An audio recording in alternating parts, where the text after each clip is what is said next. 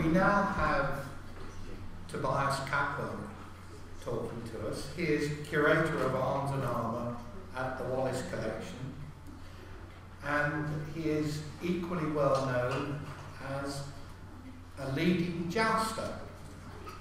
You may have seen him on television at Leicester in full armour. He was the knight who escorted Richard III's body from Bosworth to be reburied in Leicester Cathedral. And we also have the York Herald here today, Peter, who was also present in Leicester Cathedral at the reburial of Richard III. And may I refer also to Toby's new book, some information on the table there, The Armour of the English Knight, 1400 to 1450, so covering our period. Welcome. Thank you. Yes, like many specialists working on medieval Renaissance arms and armor, my interest in this subject is really that of a small child, gotten a bit out of control. Nevertheless, legacy is about memory, and when we seek to build a legacy, we seek to influence or have some kind of control over the way we or something is remembered. And certainly, as we've seen already very well today, Agincourt has been remembered in quite a complicated and contradictory way. And I'm quite interested in that. I'm fascinated by how it seems that almost as soon as the fighting was over in 1415, there was a divergence between the story of what really happened, and it ultimately only happened one way, and what you might call the myth of Agincourt. Of course, there are many myths, but let's call it one myth as a collective idea for the way we wish it had happened, or the way someone wants you to think it happened, usually for their own contemporary purposes, whether it's Shakespeare at the end of the 16th century, or Southey, or anyone else. Most of the discussion of Agincourt has had very little to do with what really happened, at least up until the last 15 or 20 years. And for me, a big part of the conception of this event, or the misinterpretation of it, has a very physical nature. A medieval battle is a very physical situation, and it's experienced physically, and it is governed by physical laws and restraints and capabilities. And the equipment that these people were using and wearing has a lot to do with what could happen and what couldn't have happened, what did happen and what did not happen. And I've found, looking at this subject, when you're standing here in the modern world, you're looking back to the 15th century through a number of different distorting lenses, ground in different periods to disguise the reality of the thing and sort of keep you from communing with the actual 15th century events. And I've always tried to cut, in my own ways, cut through that and get back to the real experience of the real people who were there. And for me, it's just happened that my own personal methods have been physical ones, looking at the real arms and armor of the time, the real equipment, and by extension, the real belief systems and attitudes of the people that were there. A lot of the common misconception of this battle is down to a misunderstanding of the equipment. And certainly when you take some of the common themes of the myth, the idea, for example, of the English archers as class warriors, fighting by themselves against a horde of aristocrats. You know, you're creating something that doesn't bear very much resemblance to what actually happened. And when you want to create a situation where the French stand for the oppressive, tyrannical aspects of knighthood, the fact that these are people who are out of touch and unable to change with the time and unable to see the reality of the situation, and the English archers and their magic sticks stand for a kind of moral and intellectual superiority as well as a military one. Then you can use something as physical as the armor and equipment of the knights and exaggerate what it was to serve your own particular purpose, which has, again, nothing to do with what actually happened. So often we think of the French knights wearing all of this over-heavy, cumbersome, slightly comical and strange equipment when it's really not the equipment for the job. And we forget, of course, that there were 1,500 odd knights and men-at-arms fighting on the English side. They were called the backbone of the English army, and without their support, the English archers might have had a much harder time of it. So, looking at armor of the early 15th century, it's an exciting subject because you get to look at all kinds of different sources. You have to look at all of 15th century culture very holistically. You have to, of course, read the documents and the chronicles and the inventories and the purchase accounts and all of that. You also have to look at two-dimensional art, painting, manuscript illustration, get a very good feel for the aesthetic and artistic sensibilities of people in your particular period. And then working with something with the pictorial sources, for example, this is a stunning one in the British Library. You can start to look at little technical details that seem to be characteristic of the time that you're interested in. For example, let's just take randomly this fellow here. One thing that's very characteristic in art of this period is that you see a Y-shaped stoppery or structure on the breastplate. That's very characteristic of this particular period. And when we're interested most generally in armor in Europe during this period, we're fortunate to have a number of pieces surviving. So we can validate what we see in the art and what we hear of described in documents by good surviving material. Good Italian armor survives from this period, a few German things, a few things that are probably French. You know, it's nothing like what survives from the 16th century and later, but there is a basis of real material surviving from this period that we can work from and start to understand the real capabilities and equipment of this period.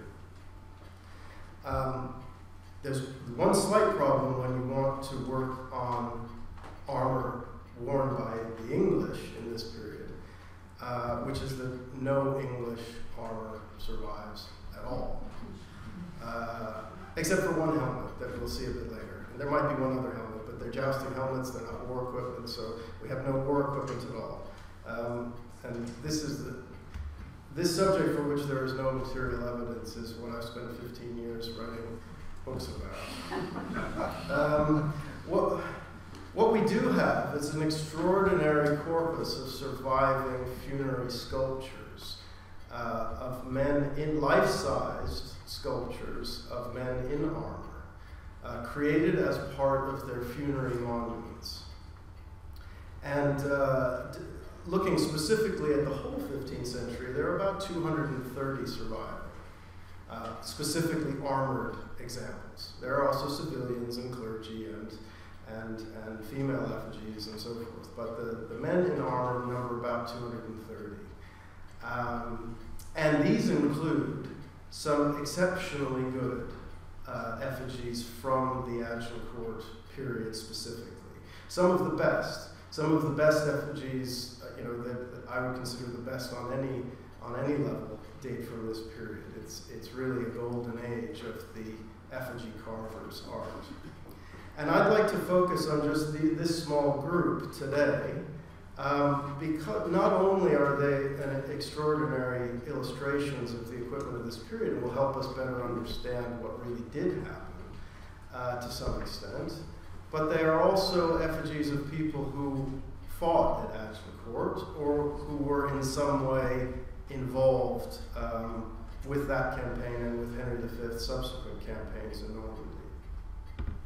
And I think it's very important, you know, I often feel that much as I love looking at complete armor in museum cases, and I spend my professional life doing that, I can never avoid this feeling in the back of my mind that it's like looking at a picture frame with no picture in it, and that the person is an integral part of this thing. That we must never forget that a complete armor was considered a decorative and expressive art form, as well as a utilitarian piece of equipment to be used. And it is designed to broadcast all kinds of messages, reinforce ideas, build up associations. It's a very powerful art form, and we have to look at it in that way as well. And when an artist working in another media faithfully represents an armor, he hijacks all of those capabilities, and the art form stands for the real object. And as I hope to show today briefly, effigy carvers in the 15th century were obsessed almost with the lifelike realism of their creations and finding ways to blur the distinction in the viewer's mind between what is real flesh and what is carved alabaster. So let's start with our first example. This is, I think, one of the best English effigies dating really from the first decade of the 15th century. This one is a great way of introducing the overriding style of armor that was worn by almost all of the men-at-arms on the English side at Agincourt, and you know, it's not absolutely stylistically distinct. There are many points when the English equipment is very closely related to what's being worn on the continent. They were very distinct in some ways and very closely related in others. And I'll use this example just to kind of outline the basics of the equipment that we're talking about. William Willicote is an interesting character. He was never knighted. He was an esquire his entire life, but he shows how complex the English knightly class actually was, that it was a spectrum of status and responsibility and behavior. William, in 1391, was given a grant from the Exchequer, which refers to him as a king's esquire. He was a sheriff of Oxfordshire and Berkshire, and he was also the chief steward of the estates of Queen Anne of Bohemia, Queen of Richard II. As far as I can tell, he never really fought on any military campaign. And if you read what's known about his life and where he appears in the records, he seems to be almost exclusively a lawyer and an administrator, and not really a soldier at all. But because technically he's a member of the knightly class, the armor goes with the status, and that is the status, that is the social position that needs to be represented on the effigy, and as convincingly in a lifelike manner as possible. The equipment stands for the man and for the status. However, both of his sons, both of William's sons were knights, and they both died fighting in France. His elder son, Sir Thomas, died of dysentery after being invalided home from the siege of Harfleur. He actually died in England. You sometimes encounter references of him being killed at Agincourt, but it doesn't seem to be what happened. His younger son, Sir John, also died or was killed in France sometime in or before 1429, but we don't really know much more than that. Another just interesting point about William is his income. There were very wealthy esquires in this period who had incomes as great or greater than many knights. When William's estates were assessed quite some time after his death, when they were still held by his widow, around 1445, they were worth 107 pounds. And a number of William's lands and possessions by that time had been passed to others. So we can assume, I think, that his own income was somewhat greater, although we can't say how much greater.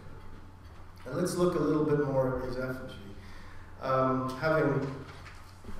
Having investigated the real material of armor and how it works practically, as well as the sculptures, I never stopped being struck by how precisely the effigies capture not just the appearance of the armor and the various different materials that it's made out of, but also the behavior of those materials, the varying textures. If you look here, one thing, interesting detail you normally see on good effigies of this period is the mail. This is the aventail that's hung from the bottom of the bassinet, the helmet. And it hangs down over the shoulders to protect the shoulders and the neck.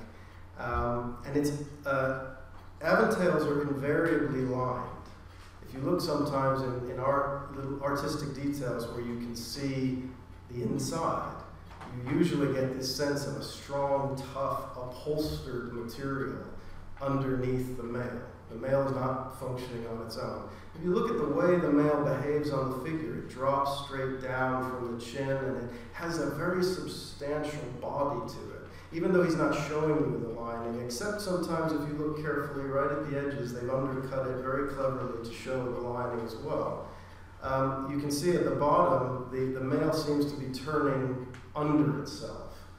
And that's a natural effect of a lined aventail, that the lining is stiff, and when you lean forward a bit, your head leans forward as if it's being pushed forward by a cushion or the helm in the case of the effigy. The mail rolls forward on the lining.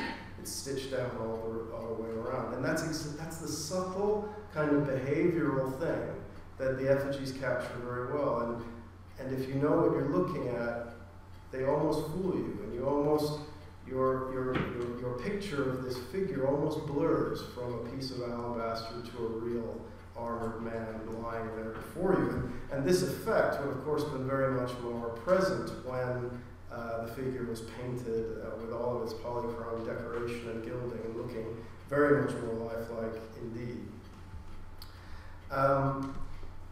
And the work that I've been doing over the last 15 years or so has really been about using the effigies to reconstruct the precise design and mechanics of these armors. And I believe that it's a testament to the quality of the work, the superlative realism in an age when we don't necessarily associate realism with the art form in the way that we might do later. But you really can understand quite a lot of the mechanics of the way these things work from looking at the effigies.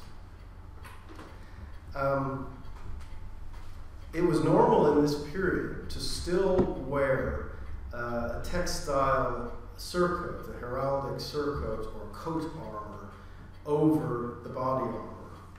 And on the one hand, you would think that if they're wearing a textile coat over the body armor, that would be a problem for armor researchers, because there's a huge area of the most important part of the armor that's covered and obscured, and you can't see the rivets and the buckles and all the things that we're interested in. But again, what I'm really struck by looking at good quality effigies is how they're so good at showing what's underneath. They take it as a challenge to imply textile overlaying metal or other materials. So you generally see this very round, almost spherical shape to the upper body, which stops at the natural waist, just below the ribs. You have a very, very strong sense of a solid breastplate underneath. And then there's a very sharp transition where it cuts along a very well-defined line and then drops straight down. And the lower body is much slenderer and held in and tied in. And that's this. you can get a good idea of what is meant to be under there. And of course, an investigation of the effigies in the context of what other forms of evidence there are and what we know what was going on elsewhere in Europe, we can get a pretty good idea of the kind of thing that is being worn underneath. But we need encouragement from the skill of the carver that what he is showing is consistent with what we are establishing elsewhere. They generally spend quite a lot of time paying attention to the mechanical constructions of the plates. They're very concerned to put buckles and rivets and straps and decoration all in the places where you would expect it to be. And again, also suggesting the mail that is worn underneath the plate armor as well as over the top of it.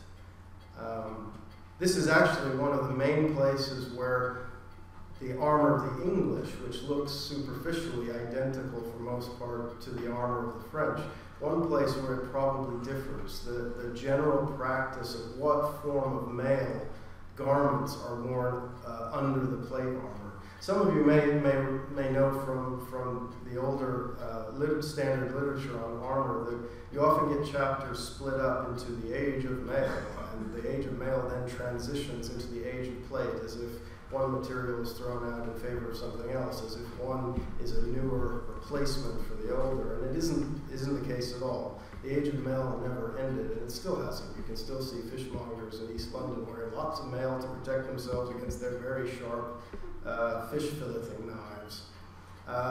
But anyway, so we know from a number of the accounts of the battle that the French wore, or many of them chose to wear full coats of mail, like this or like that, under their full plate armor. And this is an interesting point. It's not saying that they only wore mail shirts and not wore plate armors. It takes it as a given that they're wearing their full plate armor and full mail shirts as well. While the English, we know from the inventories of the Tower of London now, through very important research by Tom Richardson at the Royal Armouries, that by the middle of the 14th century, the English were busy, as they say, breaking mail shirts to create sleeves of mail and skirts and voiders and gussets. They were chopping up their mail shirts as early as the middle of the 14th century, so that they were only wearing the pieces of mail that covered the gaps, and they were choosing not to wear huge amounts of mail under the primary areas of their plate armor. And that has a weight implication. What that means, actually, is we taught up all the different options. In this period, armor that is visually and superficially exactly the same can weigh as little as about 20 kilos in total, and as much as 35 kilos. In fact, one man, taking the pieces in his personal armory, could configure his armor in lighter or heavier configurations depending on what he expected to be doing. The same armor can be worn in different ways, combining the pieces in different ways. And my reading of the Chronicles suggests that the French elected to wear their armors in the heavier configurations, but essentially they were wearing the same equipment as the English. And if you think about it, that's not a stupid thing to do. You know, they knew they were facing 5,000 plus English archers who were going to be shooting a lot of arrows at them. Wearing your armor in the heavier configuration makes quite a lot of sense. The fact that the ground conditions on the day didn't favor them, and there were many other problems with the way they fought the day is another matter. But we can't lay their defeat on, we can't blame it on their bad choice of outdated or irrelevant equipment. It was exactly the right equipment for the day. Interestingly, the accounts also say that the shooting, once the main advance began, the shooting of the English became so heavy that the French were concerned that the sights and the sides of their visors would be pierced. They don't say the skulls of their helmets. They don't say that they were worried about their breastplates failing. They were concerned about the gaps, the little places where you need to breathe and you need to see. And those are the places where arrows can catch, gain purchase, and then perhaps have a chance of getting through to the man inside. This is just another illustration of what the effigies appear to be showing. They often show the buckles in the right place, the straps in the right place. The shoulder defenses of this period tend to be integrated into the arm defenses. In later periods, they were separate pieces, but predominantly in this period, it's all one construction. It all goes on all together. And another interesting thing I should point out about the analysis of the style of armor and the way it evolves that we observe looking at the effigies in isolation, if we then take what we've learned and compare it to what is described in the inventories and the special language, the special descriptions that they use in inventories and other armor-related accounts, the precise nature of armor at this time matches in remarkable detail with the written descriptions. It's all incredibly consistent. The effigies are showing you exactly what the documents are describing in quite some detail. And also, I said there's no English armor surviving, and I guess I should say in absolute accuracy that there's almost no English armor surviving. There's quite a lot of little bits and pieces. The gauntlets of this period were made up of a couple of larger plates for the main structures of the hand and wrist, and then lots of little plates for the hands. The English were always very concerned to maintain their full dexterity in their hands, in both hands.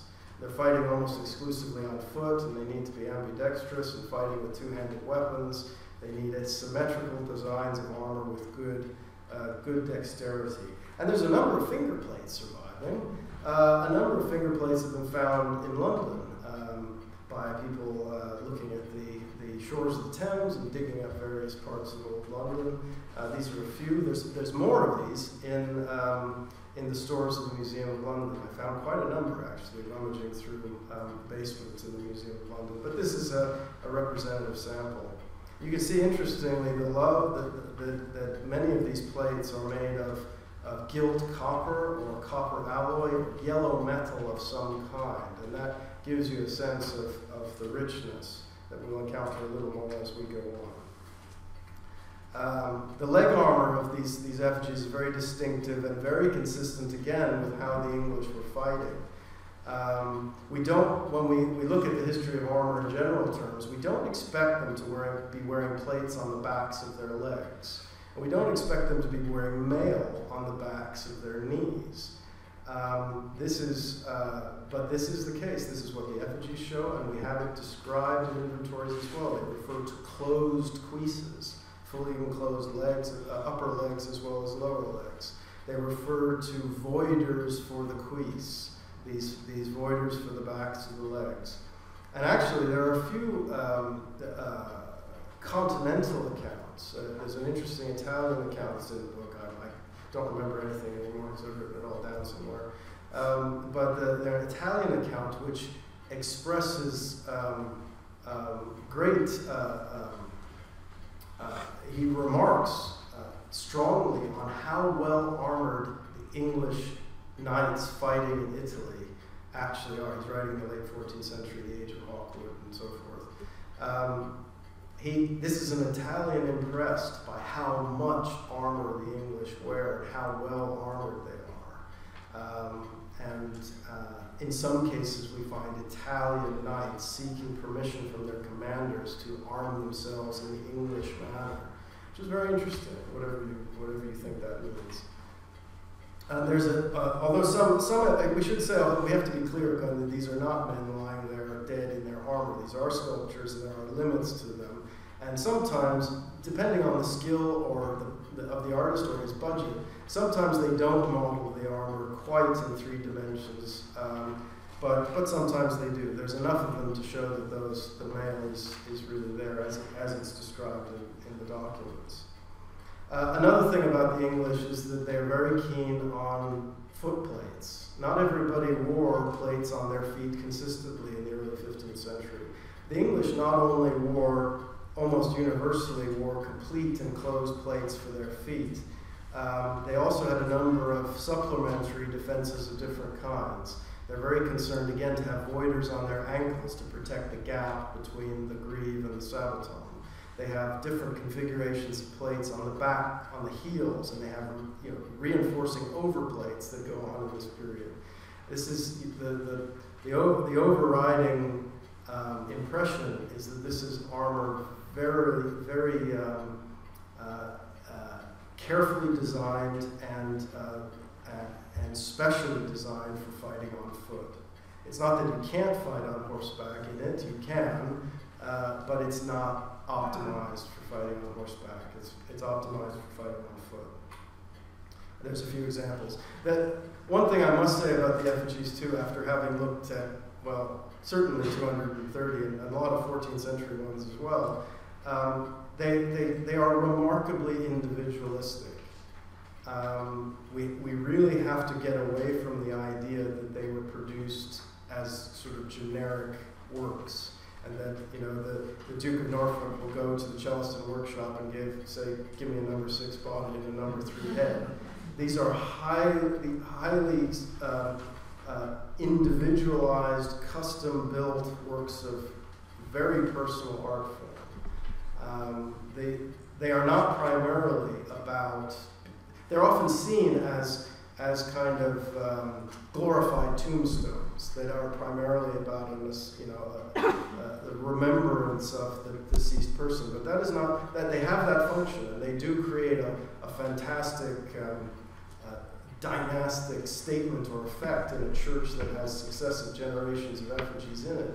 But the primary function of effigies seems to have been as a strong motivator and indeed a pleading for intercessionary prayers.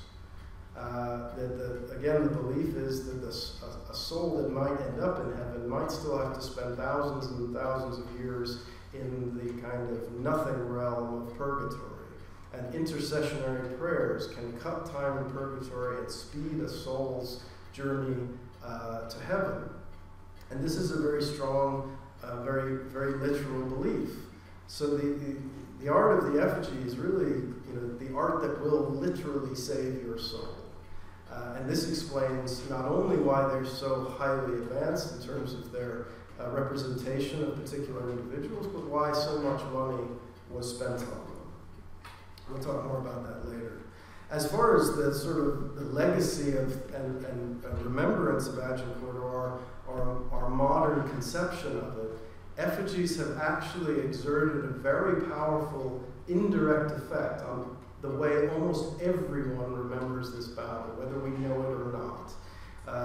For example, let's not forget the very profound effect that Laurence Olivier's 1944 film has had on the way not only do we remember and conceive of the Shakespearean play, but also the real historical events. This is a film that actually goes a very long way to utterly confusing the distinction between the play, the Elizabethan play, and the real events.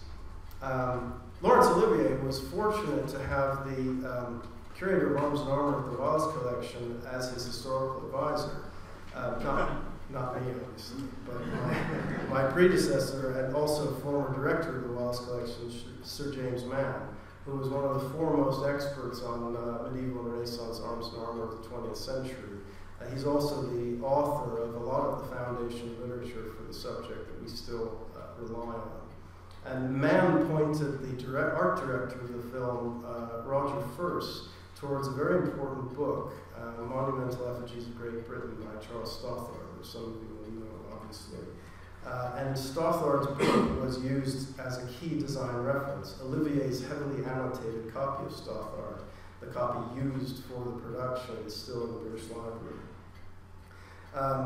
They perhaps used the effigies, this particular effigy is the precise one used to design Olivier's armor. They used them perhaps a little too well. The king's crown would not have been a glorified laurel. They've wanted to stay as close to the effigy as possible, and so they've stuck a crown on top of that. And that's not how it would have worked at all. But I can't fault them for their efforts. Also, the king himself should never be wearing the SS collar. This is a livery collar worn by the servants of the monarch. It is a statement of loyalty to the House of Lancaster. Henry V is the House of Lancaster, so he generally doesn't need to demonstrate loyalty to himself, as far as I'm aware. But Olivier was not the first one to look at effigies as an inspiration for what Agincourt would have looked like. This is another highly influential image that you will encounter in the literature if you do any work on the battle. It's, again, using effigies of this time very carefully. This one, and certainly Henry himself, and the figures in the background are all based on these effigies. And the effigies, the interpretation of them has led to the common misperception, actually, that the English always fought open-faced. Olivier fought open-faced because you needed to see that it was Laurence Olivier, because no one would have gone to the film if Olivier wasn't in it.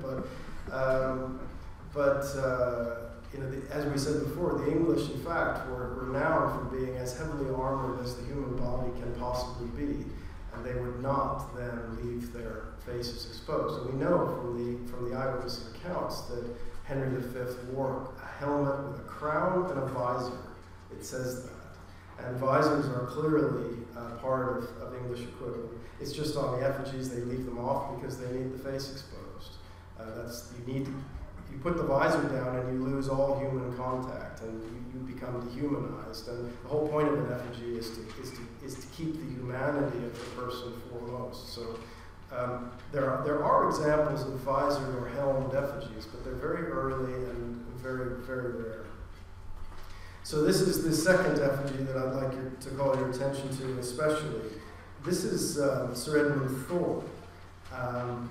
Unlike William Willicote, he was a soldier of very long experience in royal service. As early as the 1380s, he's serving in the English Navy.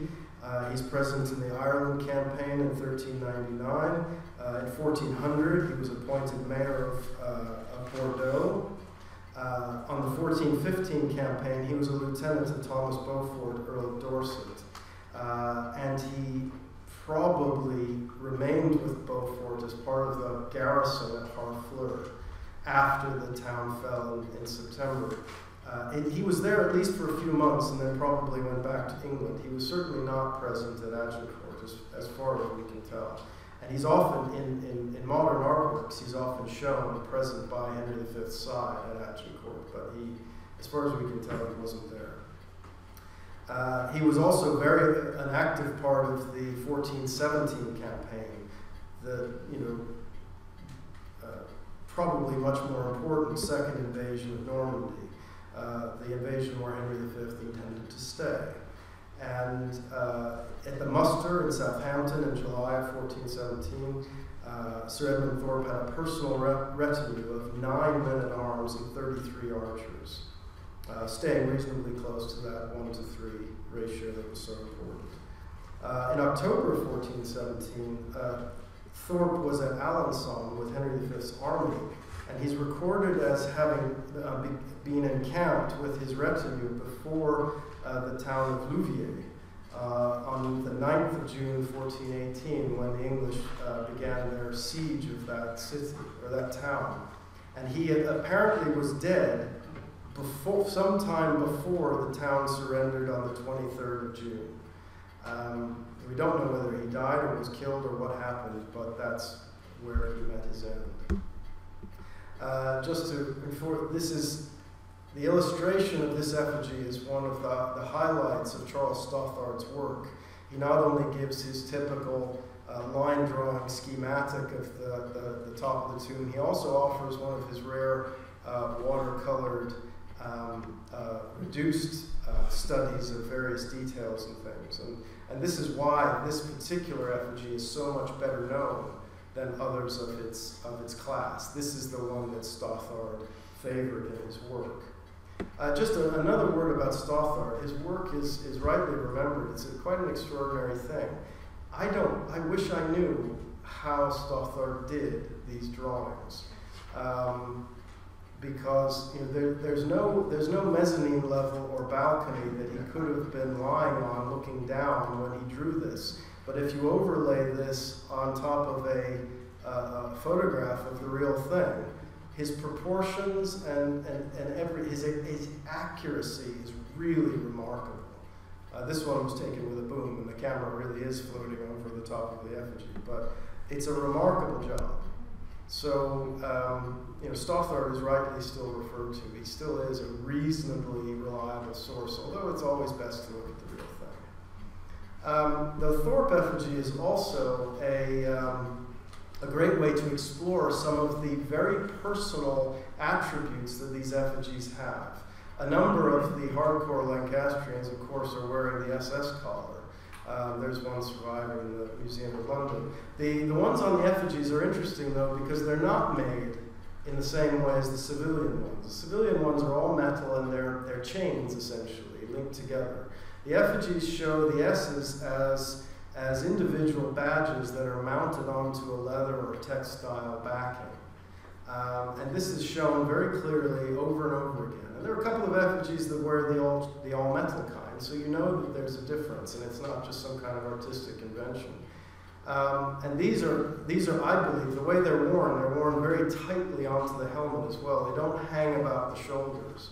They're a very practical variant of the idea of the livery collar if you want to fight in it, if you want to be on the battlefield wearing your Lancastrian regalia. That's a perfect adjustment to the form, and this idea of showing what is practical and what is real. It's really remarkable. Also, many of the effigies' heads rest on their helms, and here's another good point of comparison, because we have one surviving. The helm of Henry V himself, the funerary helm carried at his funeral in 1422, and which will be much more discussed in much greater detail at the Westminster Conference on the 28th of October later this year. This is a remarkable thing, and it's a very important comparison to the effigies for lots of reasons. It's of the same style, very closely similar style to the ones that appear right in the Agincourt period effigies specifically.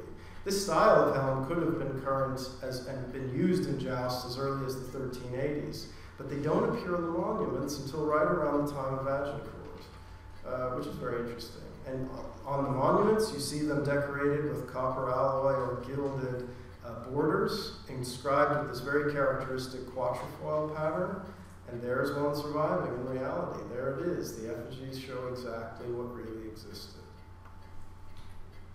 The Thorpe effigy is also unique in carrying another livery badge, the swan badge. There's the famous Dunstable swan. Thorpe's variant, this is of course a common Lancastrian device. He's using the swan with the spread wings, which of course is still very well known. The Dunstable swan, I think, is slightly unusual in having its wings folded rather than spread. But that's the only effigy where he's wearing that badge. So this is again an individual statement about his career and his loyalty and his associations. Another very important Agincourt veteran, of course, was Richard de Vere, the 11th Earl of Oxford. Oxford was one of the peers who presided over the Southampton plotters.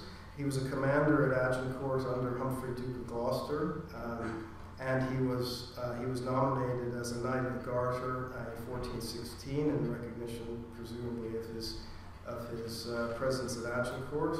Interestingly, de Vere, along with the Earl Marshal, the Duke of Norfolk, and Lord Capwell, was one of the three official royal representatives who received the Emperor Sigismund to England in 1416. And all three of those representatives were famous Agincourt veterans, interestingly. That can't have been a coincidence. Again, by this period now, we're looking at someone who's very well equipped in the latest style of the period. The helmet, as you can see by this point, for those who were interested or could afford it, had become considerably more advanced now. Rather than just the skull of the helmet reinforced with a mail aventail, you now have various combinations of neck plates. The old bassinet with aventail is an extraordinarily successful design and lasted for a very long time. These are two of the best examples surviving. But it has it has a crucial weakness. The protecting of the throat is a design problem in the whole history of armor. The throat is very easily damaged. You can be killed by a thrust to it, whether it pierces the skin or not. The esophagus can be crushed.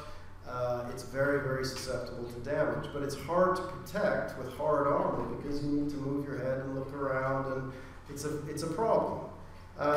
But certainly by this period, the problem needed to be dealt with in a different way.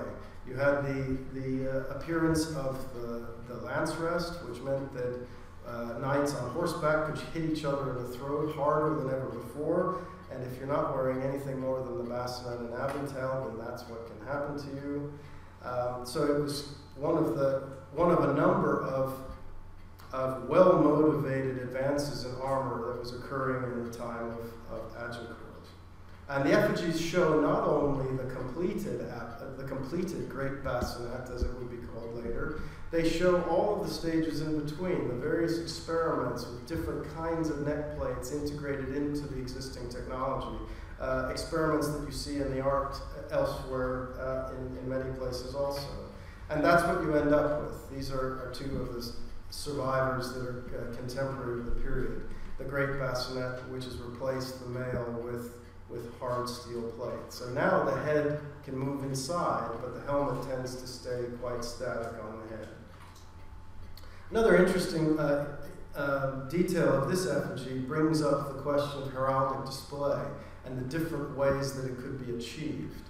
Of course, it was still very current at the time to wear the full surcoat or coat armor that we saw on William Willicoats and on Thorpe, but here something else is going on. You see the De Vere star in the place where it should be, but he's not got a surcoat on his lower body as you would expect. You can see all the technical detail, all the plates and the hinges and everything are visible. So this is uncovered plate armor, which is interesting. I think he's probably wearing something like this, which is sort of a partial surcoat. It's there to display the key information, but he also wants to keep his glamorous, shiny plate armor as exposed as possible.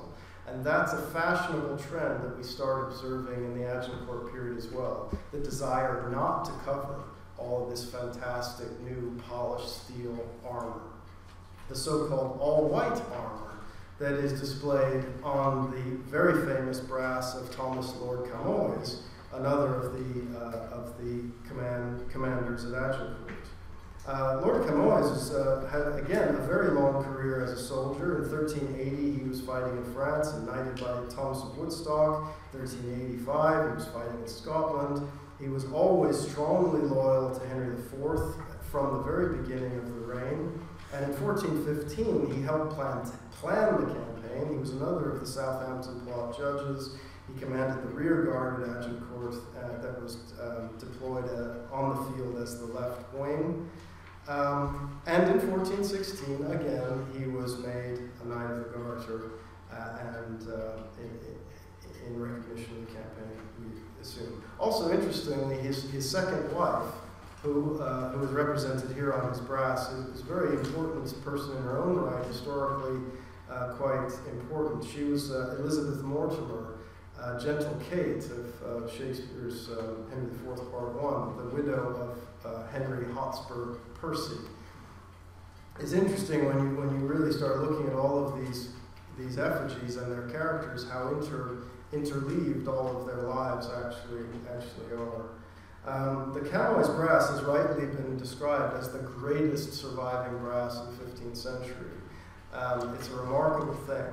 And it takes a very particular stance on the way it shows the armor. Camoys is an old man by the time he dies. He's an old veteran. You would expect him to be somewhat conservative in his equipment, but he isn't at all. He's not wearing the surcoat at all. That's displayed. His heraldry is displayed elsewhere. Again, he's got that tight battlefield livery collar. He's also no longer wearing the knightly belt and plates, or what is rightly called the arse girdle in 15th century, late 14th and early 15th century documents. He's discarded that now. You get a real sense of the brass that he is a follower of the latest fashion despite his age. And of course, as Anne mentioned, there's the wonderful clasped hands motif, which appears on this one as well. This is the very extraordinary monument to Ralph Green, again a squire, never knighted, and his wife Catherine. Another very strong supporter of Henry IV in the House of Lancaster, probably a bit of an overcompensator because his father, Sir Henry, was a favorite of Richard II, so he was executed for treason. And Green seems to have worked very hard to establish and maintain status and reputation under the Lancastrians. He was a squire of the body to Henry IV, again also a sheriff with a huge annual income. The interesting thing also, most interesting thing about this effigy, or one of the most significant things, is that it's the only one that survives that is also documented. We have the original contract for its creation. So it's an enormously important piece of evidence for how effigies were commissioned, how the process worked, and how the results were achieved. It's interesting for what it, as much as for what it doesn't say, as for what it does say. There's extraordinary detail in this monument, the heraldry and so forth, but none of that is stipulated in the contract. And you get the sense that the executors or the subject himself worked very closely with the artists on a personal level to guide and influence the creation of the monument. Green's heraldry is very interesting too. We have to remember that squires in England, men-at-arms who hadn't been knighted, had only been allowed to wear their own personal coats of arms since the 1380s, since it was permitted by Richard II. This particular esquire seems very, very anxious to display all of those chivalric rights on his monument. He interestingly got in a fight, a heraldic argument or legal disagreement during the 1405 campaign in Wales. Green and Sir John Dallingridge appeared before the King's tent to obtain a ruling in their personal dispute over the right to bear the arms argent across engrailed gules. That's it there. Dallingridge, who claimed that his family had carried these arms since the conquest, and he demanded an immediate trial by combat to decide the issue, as he said, without delay. Green didn't seem to think that was a good idea, and he deferred instead to the King's personal ruling on the matter. And the King, however, was intent to keep peace within his retainers, among his retainers during the campaign, so he decreed that both should continue to wear this coat of arms until the case could receive a proper hearing before the Constable and Marshal of England. And we don't actually know what happened, or at least I don't know. Maybe the good York Herald can tell you what happened. But the effigies tell you something. This is Sir John Dallingridge's father, and he's quite clearly wearing it in the 1380s. And this is Sir John's own effigy, slightly in a more dilapidated condition than Ralph Green's. But you can see the engrailing of the cross that runs right down the middle of the effigy. So he's still wearing it there. He has it as well on his effigy, but he's been forced to quarter it with a checky design. So perhaps that had something to do with the ruling. You can continue to wear it, but you have to difference it from your opponent in some way. An interesting question. I'll move on a bit because we're running out of time. Finally, I did want to say something about Sir William Philip, 6th Baron Bardolph, described as a valiant soldier in Henry V's wars in France. He was a very important courtier and one of the most powerful noblemen in my local area, East Anglia. This is actually the closest effigy to my house, and I go and see it quite regularly. So I was going to make the cut in the end. He was the nephew of Sir Thomas Erpingham, one of the great commanders of the Agincourt campaign, Constable of Norwich Castle. In 1415, Sir William was contracted to serve with 9 men-at-arms and 30 archers, although it seems that only 36 men actually embarked with him, so a few got left behind for some reason. The campaign for Sir William was marred by the death of his brother, Sir John Philip, who Anne already mentioned in reference to his brass, who died at Harfleur on the 2nd of October. But Sir William continued to march on with the king towards Calais and did actually fight at Agincourt. And again in 1417, he raised a force of 85 men-at-arms and fought throughout the second invasion of Normandy. He was nominated as a Knight of the Garter at the Siege of Rouen in November 1418, captain of Harfleur in the 1420s, treasurer of Henry V's household, and responsible for Henry V's funeral arrangements and the escorting of Henry V's body back to England. So another hugely important Lancastrian figure. And because of the career of this subject, this effigy is one of the most commonly referred to in studies of Agincourt in particular. He appears in a lot of books, a lot of illustrations, and he's referred to. The problem is that he lived for quite a long time after and didn't die until 1441.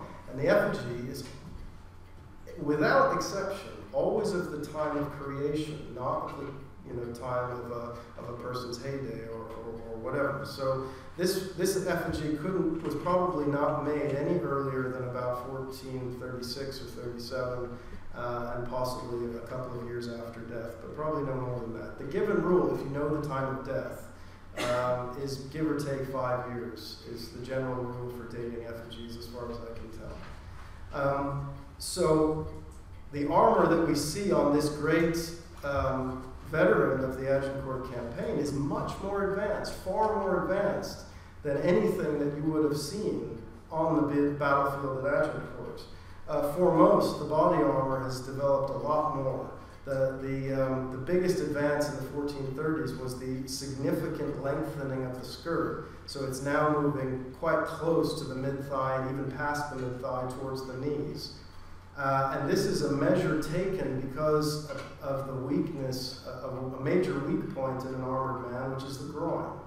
The groin is where the Duke of Gloucester was stabbed at Agincourt. And there are a number of other examples where men are instructed to stab armored men in the legs or in the groin because it's an area that's difficult to armor. And I can't help wondering if that particular high-profile injury or other high-profile injuries like it highlighted the need and stimulated an advance in English armor design. It's an interesting thing to wonder. When famous people get hurt, we pay more attention. So this is a spectacular effigy. Notice here he's wearing the more courtly chain-only form of livery collar. And the S's are also backwards, so maybe the carver wasn't quite sure what he was doing or just got confused. But otherwise, the effigy is absolutely spectacular in its physical qualities. And this also, again, getting back to the way we've remembered the battle and the images that influence our imagination, the Bardolph effigy appears on the imagined battlefield of Agincourt in a number of other illustrations, foremost this one. This is not Bardolph from his heraldry, this is someone else, but he's quite clearly wearing an armor that was based by the artist on this particular effigy, wrongly.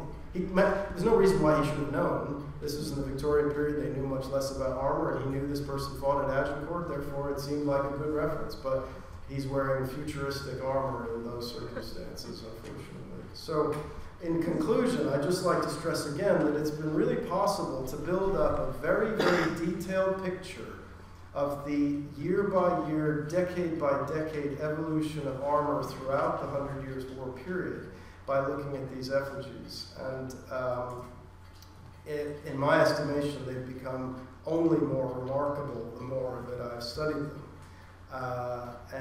Of course, this evolution is something that continued into the second half of the 15th century, but that's a story for another time. Thank you.